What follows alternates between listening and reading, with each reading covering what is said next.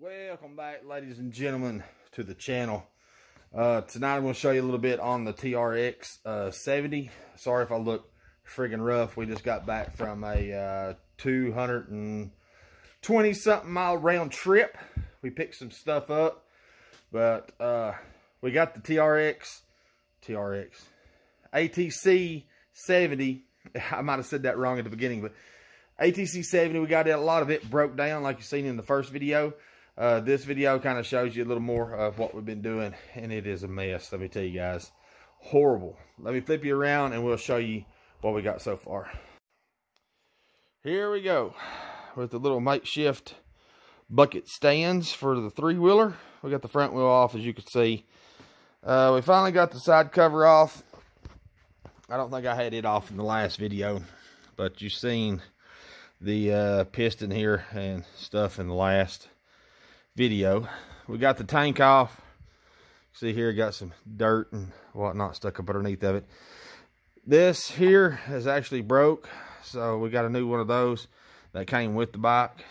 But here's inside of the stator and whatnot. You can see it moves the piston.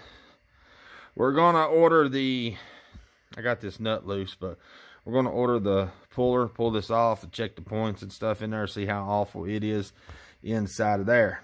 But the worst part of this whole thing is going back to the front wheel. I got it apart, but it's pretty primitive. This one here actually slid out. I used my press to press the tire down. Finally got that one broke loose, but you can see how cruddy it is. This one here would not come loose, so I had to like saw the freaking tire off, as you can see, and I'm gonna have to like saw in here and nip it through to get it tore off. You see the plug here, or the valve stem, is gonna have to be changed, but this used to look like this, and the reason being is they used a bunch of slime in this son of a gun, and it is set for years and years and years. I beat most of this one off, or not beat it off, but scraped it off with a scraper. I'm going to try to get my wire brush to clean all this up, but let me show you. Oh my Lord, let me show you the junk that come out of it. Looks like vomit. Gross, gross, gross. But it's all inside the tire. Don't do this, guys. Fix it. Fix it the right way. Don't gum up your rims and make it look like vomit. Wow. There's the old Camaro. Don't make it look like vomit and do your wheels like this. Your rims. Wheels, rims, whatever you guys want to call it. It's horrible. Horrible situation. You can see all the junk in here. Kentucky Chrome, sprayed it a little bit. Sprayed that one actually black, then Kentucky Chrome. It was supposed to be friggin' the aluminum looking color that they come factory. Like my little Z50 here, that color. But no, I got a bunch of paint. Went and bought some more. I'll show you. Aluminum gloss. That looks like aluminum gloss. I mean, that looks fairly close. A little bit brighter. But no, she comes out friggin' Kentucky Chrome. So, that's a bust. But, guys, what I was wanting to show you, I know I'm just like, woo, all over the place. We actually went out tonight and bought some parts, I guess you would say, for this little bike, this little trike, this little jewel. And I'll show you that right now. Booyah! Another 1984 ATC70. But wait, another one, parts bike. Kentucky Chrome gas tank. This one's got the factory style gas tank on it. Metal. Both of them's metal.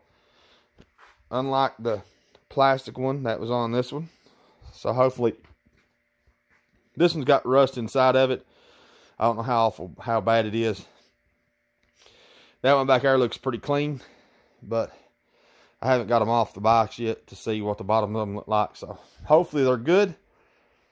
But I got this piece, front fender. I don't know if I'll use it or not, because I'd like to get some new plastics maybe.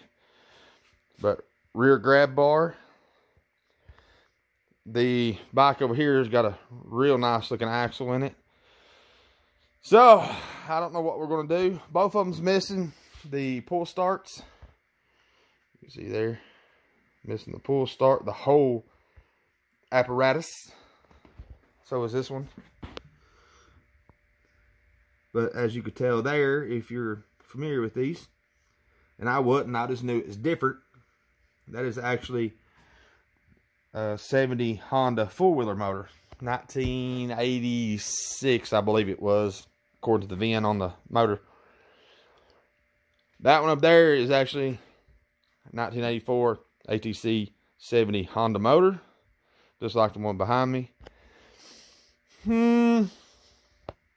I'm thinking I'm going to use most of the parts on this one. I'm going to go ahead and order new rings for this one. Probably going to hone the cylinder, make it look pretty. I think it'll clean up real good, I think. I know the last video we kind of scuffed up a little bit. I think it'll be alright. But we're going to take this off, check the points and everything in there. Hopefully it's good. Put the new cool on it, I guess is what you call that. See if she's got spark and all that good stuff. But we're going to clean all this up, detail it, paint the frame, polish the chrome, try to find a kill switch. This one here has actually got one on it that seems to work okay. The throttle and everything moves. It's awful loose, but it moves. That one's got some type of different deal on it. I don't know where the kill switch is on it, but we're going to try to use some of the parts possibly off of that one to finish this one back here, and we may try to fix this one with that motor. Take this motor off, that motor off, swap them around, use that one because it's like the actual ATC70 motor. I think they're the same motors, but the flywheel thing's different. See, this one's got like a pickup on the side of it and a big old deal. I don't know if they're a little bit bigger as far as the pull starts. But anyways, guys, we went and picked these up tonight. I think I got them for a pretty good deal. For the pair, everything you see from here to there was 500 bucks. I guess that's a pretty good deal. I actually paid, I'll just go ahead and tell you guys, I paid $450 for this one, as it said in the first video. Those actually, these over here to the left, they actually turn over. You can turn them with the stator or a flywheel, whatever you want to call it. So I guess I done a pretty good deal. Between all three of them, I got 950 bucks.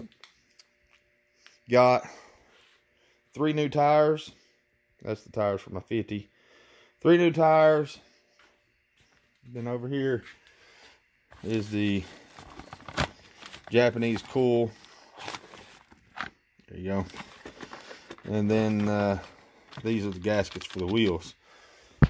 I guess they'll seal. I'm going to have to do a lot of cleaning on it.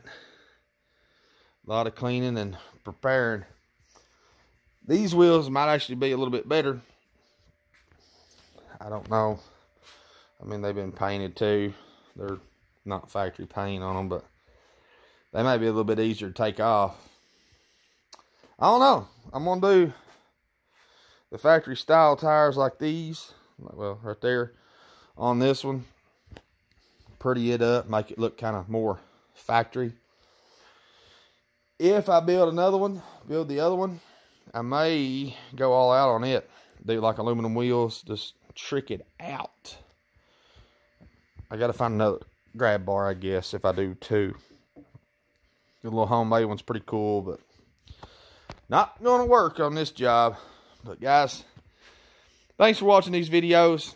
This is kind of just like a little deal here. I don't know. I probably ain't doing too good on it, but I appreciate you guys watching anyways. All three of these are 1984 ATC70s. And they're just sweet, man. Just sweet. I mean, you look at them. You can't get no better than that. It's awesome. Little trucks. Three-wheelers. Whatever you want to call them. Jeremy McGrath, baby. Guys, thanks for watching. We'll see you guys on the next video. Hope you enjoy. Like, subscribe, comment. Let me know what you think. Should I build two of these or just the one? We'll see you guys on the next video.